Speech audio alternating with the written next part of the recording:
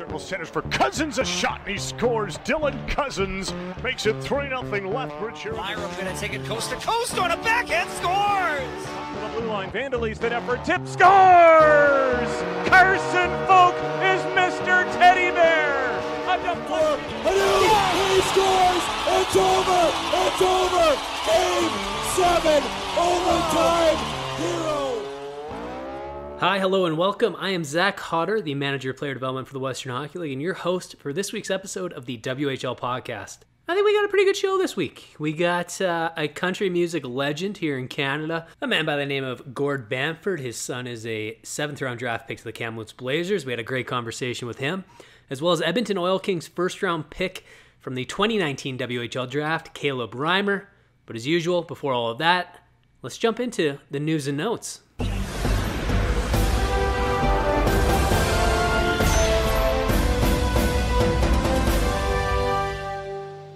The Memorial E-Cup is well underway, and 6 WHL clubs are moving on to the next round.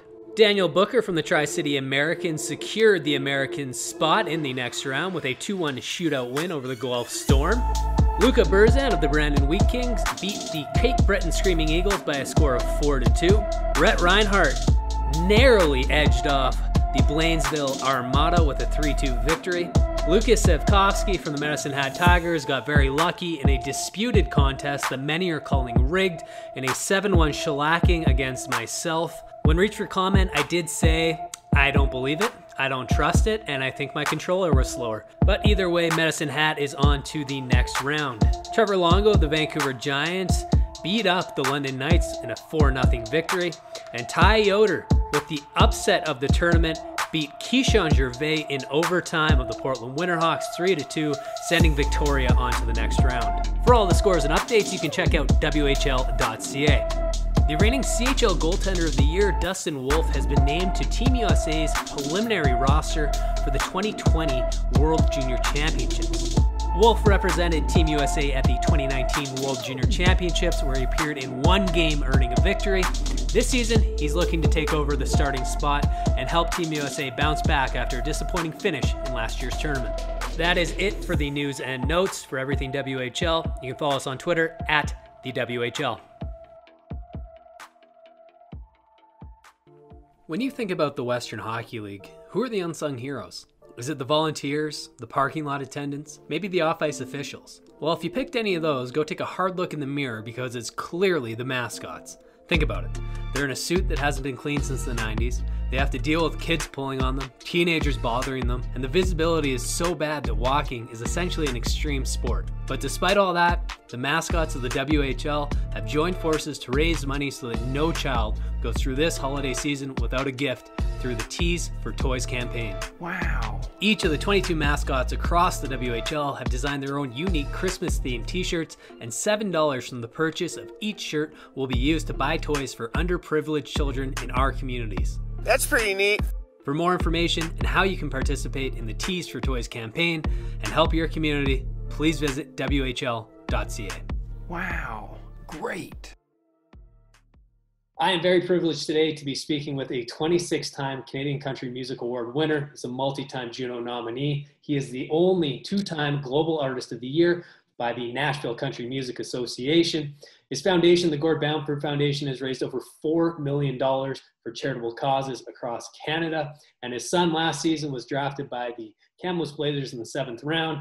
It is, of course, Gord Bamford. Gord, how are you doing?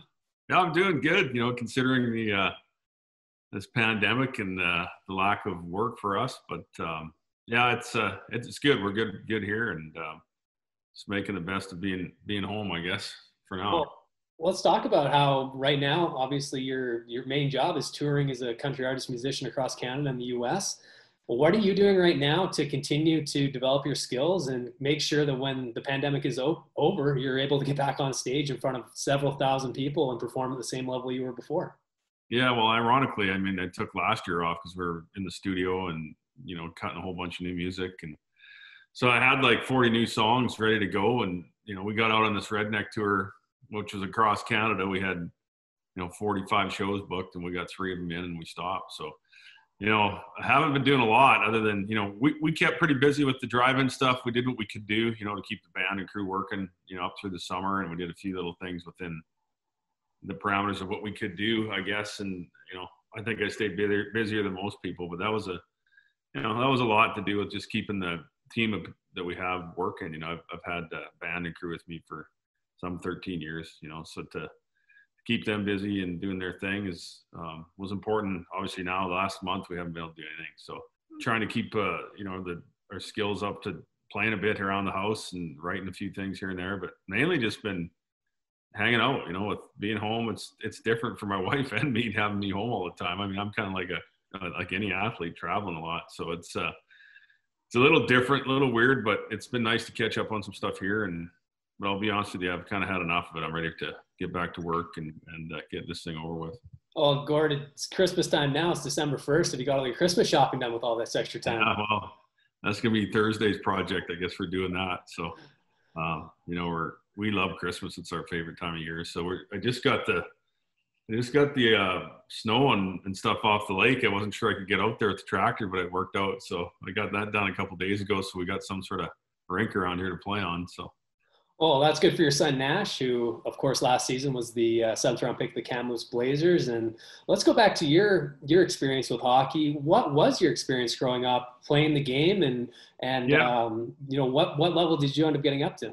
Yeah, I loved the game of hockey. I played, right up till junior. Went to a few camps and walk-on camps here and there. But, the game's changed so much. I was more of a, tough guy type, crash and bang and be physical more than skilled, and ended up playing junior B, played in the junior B league and had a lot of fun. I think, hockey at whatever level is important. You meet lots of friends and meet lots of people through it. So I think whatever your level you're playing at, it's just, we encourage our kids to do what they love. So for Nash, he's really fortunate, he's skilled and, worked hard and had a really good Alberta Cup, I think was what kind of got him going in the draft. And, what an awesome organization that he's gone to. They've been awesome to work with. And, as when you get drafted, doesn't mean a whole lot. I mean, you're lucky to get drafted, but you got to work hard and, you're in the system now. So he's actually, the last few weeks, headed out to Penticton. He's out there at the OHA Academy, and he's liking it. And they've kind of got a bubble out there. So I think he's fortunate. He's been training 5 days a week, and they're now playing games within their own they're in their own organization. So, they're doing a good job out there to keep these kids training. And I know other places they can't even play. So, yeah, he's working hard, and hopefully he continues to do that. And I know his goal is to play in Kamloops over the next couple of years. And it's up to him. We'll see how hard he works and where he goes. But we're happy he's there, and we're excited for him and proud of him. So we'll see what happens. Well, Nash is working towards something just like I'm sure you were when you were his age, working towards, at that point, maybe playing hockey, but then also on the side, you had this talent as an artist, as a country musician. When did you really realize, oh man, I might be able to make a living out of this career? Yeah.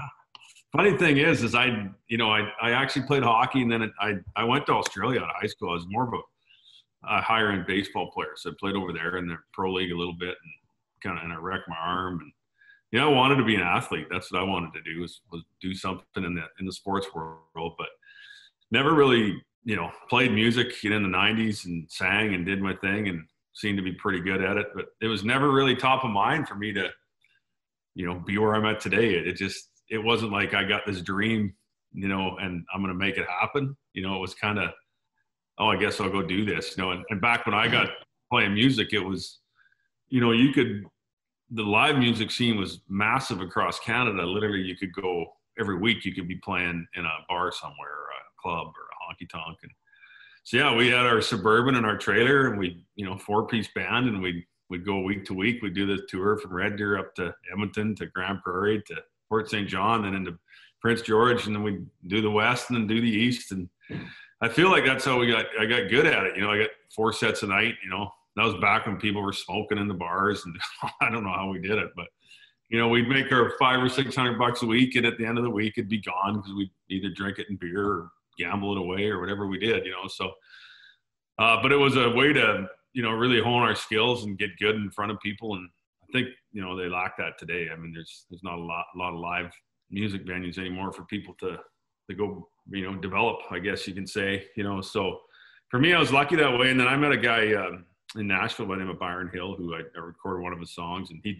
had songs written for George Strait. He produced Gary Allen. And I just actually searched him. He wrote something on the internet about me, and I just reached out to him. And since then, it's kind of been history making. He was a big part of my development as a songwriter. He really taught me how to write songs, and he produced my first 3 or 4 records, and was a really good mentor to me, and he was incredible in that. So off to Nashville I went, got connected with the right people. And I think that's the key. I think even as an athlete, even as we talk about Nash, like being in that organization, is key, from what I see. And, the fact that, he's going to have opportunities, and then you do what you can do with those opportunities. It's up to you. So that's, for me, I had a lot of good opportunities along the way. And luckily I like the business side of things too. So I was able to develop pretty much everything in house. So from my tour buses to my production to, my record label. And then I was able to do a partnership with Sony Music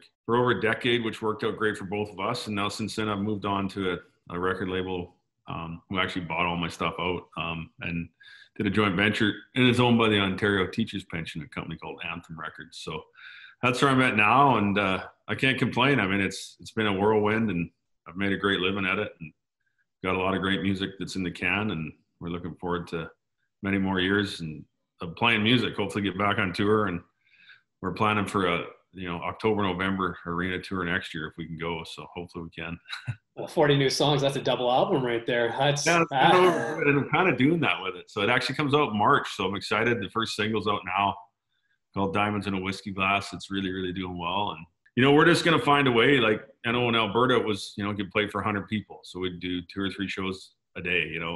I'm not against anything. It doesn't have to be to a big crowd. It can be to 3 small crowds. I mean, we'll just find a way to go work and get our music out there and do whatever we can within the rules. And I think that's all you can do with it, instead of sitting at home, just make it happen. So that's what we've been doing up till now. So hopefully something happens here and there's a change in this whole pandemic, and everybody can get back to work, including the hockey. It's pretty boring around here watching reruns. And I think everybody dialed into the Tyson fight the other night. That's all they got anymore. So the Jake Paul fight was the one that ended up being the real stunner. That was something else, eh? Oh, yeah. I couldn't believe it. Yeah, that was that and the Tyson interview before the fight. That was the best part. Oh man, I wish I would have been alive in the 90s to see Tyson. I mean, I watch his highlights now, and it's just, people aren't built like him. People don't punch like him anymore. It's unbelievable. He's a machine, eh? Oh, but much like an athlete, an artist like yourself, you go through different stages in your career. You started this early stage, you're on the road every weekend, every day, like you said, going to these small towns, Fort St. John, and then you start to get better, and then you start to have kids. So how has your evolution as an artist changed from when you first put out that first album compared to the album that you're about to put out in March here? Oh, I mean, you kind of hit it on the head. You go through, you're always learning something. I mean, it doesn't matter whether you think you're at the top of your game or not. I mean, I'm always learning something every day, whether it be from the business side of things or, the sounds of country music have really, really changed over the time I've been in it, almost a decade and a half, from hardcore country to tailgate country to pop country. Now it's kind of swaying back to a bit of everything. So you have to kind of be able to maneuver through all that and growing as a person, and being able to be in the business as long as I have and stay at the, trying to stay at the top is tough, because there's lots of great, young artists that are coming up behind you, and technology and production and studio quality has gotten so much better since I started. So a lot of people are doing great stuff. So you just got to stay current and stay relevant, because I'm not quite ready to quit yet. So we're going to go hard for another 5 or 10 years here. So it's good. And then I think when you have a family, I've got 2 young daughters as well. And then we raised our nephew. He, my wife's brother passed away a number of years ago. So Riley, we raised him. He's 21 now. He played hockey. So he played junior A in Okotoks for most of his career. But so I think just growing as a person that way, like the things that life throws at you, is it changes you, and your priorities become so much different as you get older. But the number one thing is making a living for these people. So you keep your businesses rolling, and you have opportunities that come your way just through, travel and the meeting of people. And it's been really, really good for sure.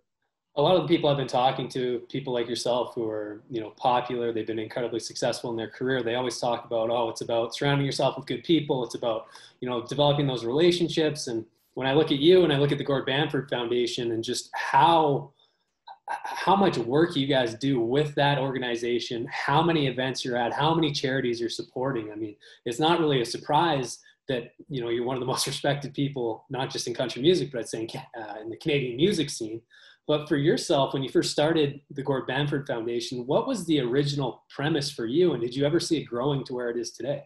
Yeah, no, thanks for all that. No, it actually went years back. A friend of mine was working with me, kind of day-to-day managing guy that, I grew up around, and, we're like, hey, we should start a golf tournament and try and give some money somewhere. Well, great idea. So we start this tournament in Lacombe, and I think we raised like 75 grand that year. We're like, wow, people showed up, and it was pretty cool. We had fun. We raised some money, and then it just blew up just from there. Like, it's literally, like I said, over $4 million. And it's just a prestige tournament to get into. People can't get into it. And, but I got a great team that run it. Again, like a great lady that runs the foundation, takes care of it. It's a full-time job now. And then some great organizations we've been involved with. It's really, really youth-driven, children, children's hospitals, Ronald McDonald houses, Big Brothers, Big Sisters. We build, multi-use facilities in small towns for kids to play sports, wheelchair accessible parks, stuff like that. So a lot of the foundation stuff I do, I've had experiences in my life, whether it be Big Brothers and Sisters in sports. And our youngest daughter spent time at the Children's Hospital in Calgary, which, changed our life, and seeing what happens there, and just stuff that happens throughout your life that, kind of makes sense to give back. And for me, it's like people buy tickets, and, that's how I make my living. They buy tickets or they buy the music, and it only makes sense to give back to the people. And when you can do that, when you have the means to do that, I think it's really important. And it's something that I truly enjoy, and it's probably the proudest thing that I do, from a human being aspect of things that I get to do. And that's been tough too, though, in this pandemic. We've got all sorts of people we're supporting, and of course, not really been able to have our events that we put on that raise all the money is really tough, and it's tough times. But man, I can't wait to get out of this thing, because I think there's going to be lots of entertainment to be had, and lots of fun to, for me in the business I'm in, to get out and make an impact again. And people are probably going to want to be out, doing that. So, the foundation's been an incredibly good thing for lots of different people across Canada. But I think for me as a human being, is most importantly, it's been really, really good. So it's great. When you think about getting back out, getting to get back on the course for the Gord Bamford Foundation Charity Golf Tournament, going to concerts again, who is somebody that you've been listening to over this pandemic that you really want to see live, that maybe you haven't seen yet, or you haven't seen in a long time play? I've seen most of them, or been around most of them, but I like the John Party stuff that he's doing. A lot of, even this Morgan Wallen stuff. I mean, it's kind of different than what I would do, but he seems to be really moving the needle. The John Party would be a cool tour to be on. Lee Bryce, who I've seen before, but there's a lot of good Canadians out there right now, young ones that are coming up. This Tyler Joe Miller's doing really well with his stuff, and he's hot. And we got a pretty cool announcement coming up next year with the iconic Canadian country artist. That's pretty excited. I'm going to be going on tour with her, so we're pretty excited about the announcement we're going to put out, and we got some music coming out together. So that's the one I think everybody should buy tickets to. Well, Tyler Joe Miller's really cool stories from Langley, BC. He was working on a site. I believe he's a carpenter in the Lower Mainland, and he was on a work job, and they played his song on the radio, and that was the first time he ever heard it, was when he was at a job site. So I love stories like that. And for yourself, now that you're, a staple, an icon in the country music scene, people must ask you for advice, especially younger artists, all the time. But what's the best piece of advice that you've been given that you pass on to those younger artists?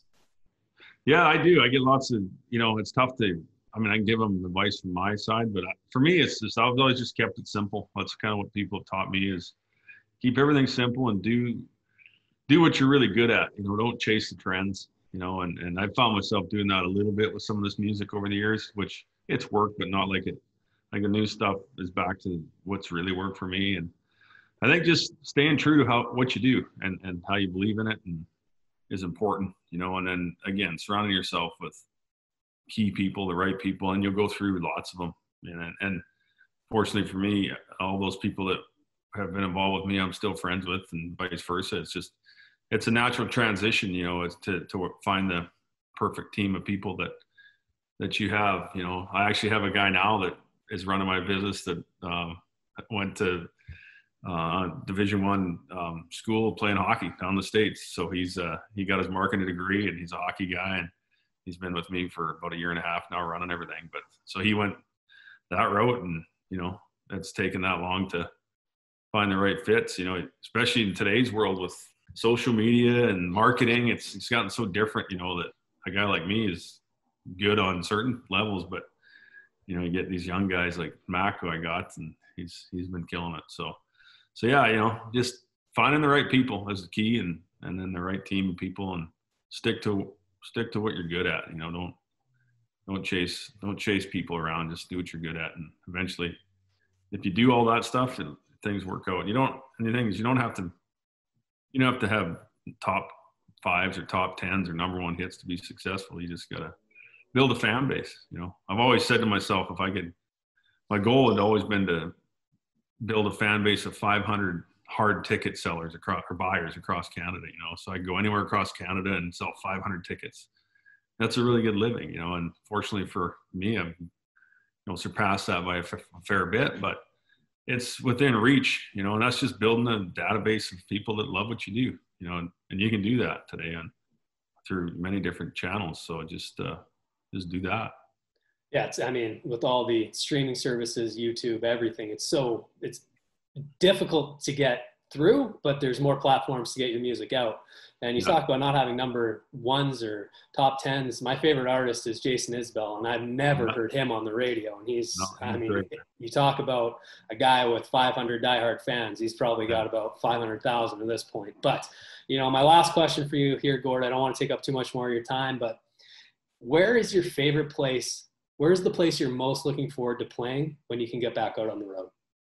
I think I love the small rural towns, and that's kind of our plan, is to get out and do more of a broke down songwriter type thing, before we hit this arena tour. But, I love the small town atmospheres, that sort of stuff. And I think they're going to be in need of that. But, the major festivals are great, like Country Thunders, and everywhere is fun, but for me, probably those little rural towns is going to be exciting to go play them. And that was our plan anyways. So hit them first and then go from there. I think at this point, we're just fortunate. We're just gonna be happy wherever we can go. I think by the time we come out of this thing, it's going to be, pushing 2 years before, we can get out and play. And you look at a guy like me, we can survive that, but you really feel for your team, your management, you're a band, and your guitar players and your road management crew, and that's all they do. When you're a musician, it's a lifestyle. It's not typically the music business is a lifestyle, not a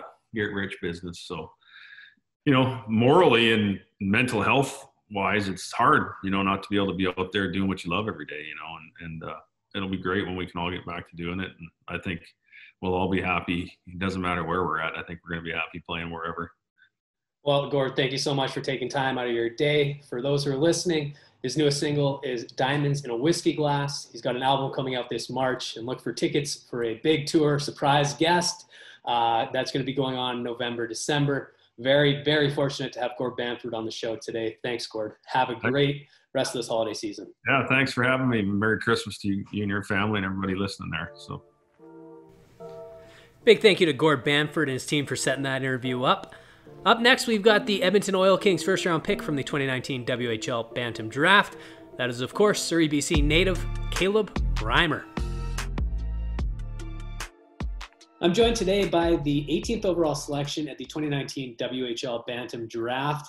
He looks like he's a big Vancouver Canucks fan, which I am already loving. He's from Surrey, BC. Caleb Reimer. Caleb, how have you been doing so far? Great. How are you?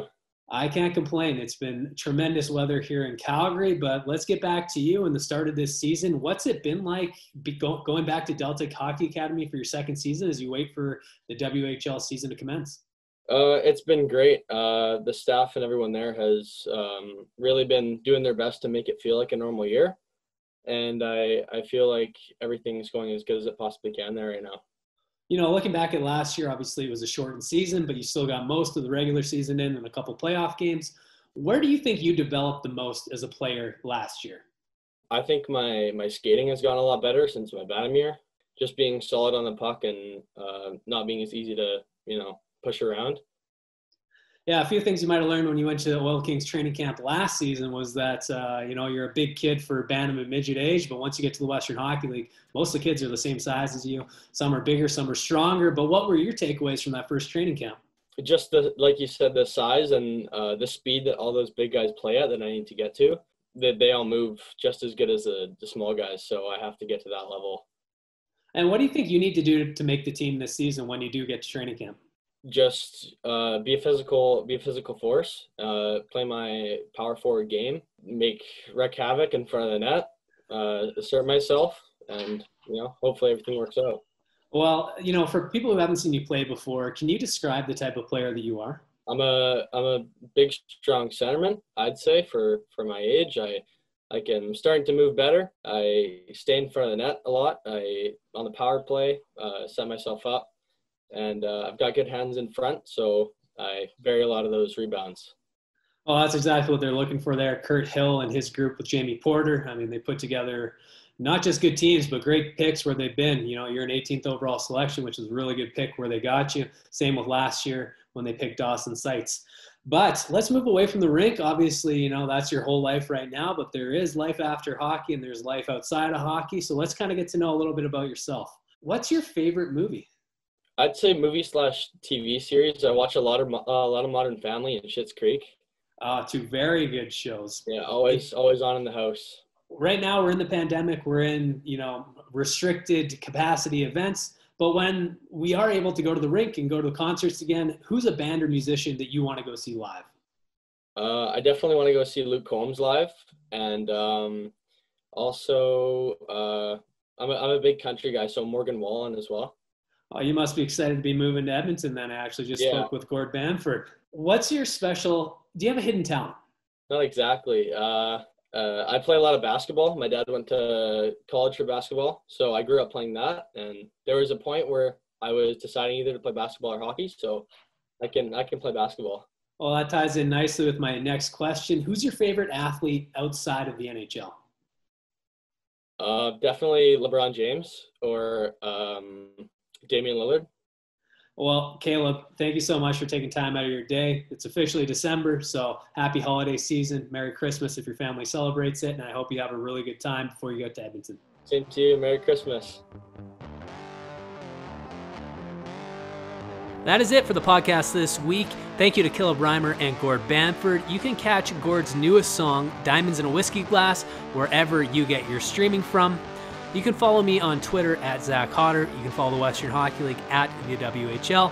If you're not big on social media like traditional websites, you can head to WHL.ca. I hope you're having a great week. I hope it stays great as you get through Hump Day. And we'll see you again here next Wednesday.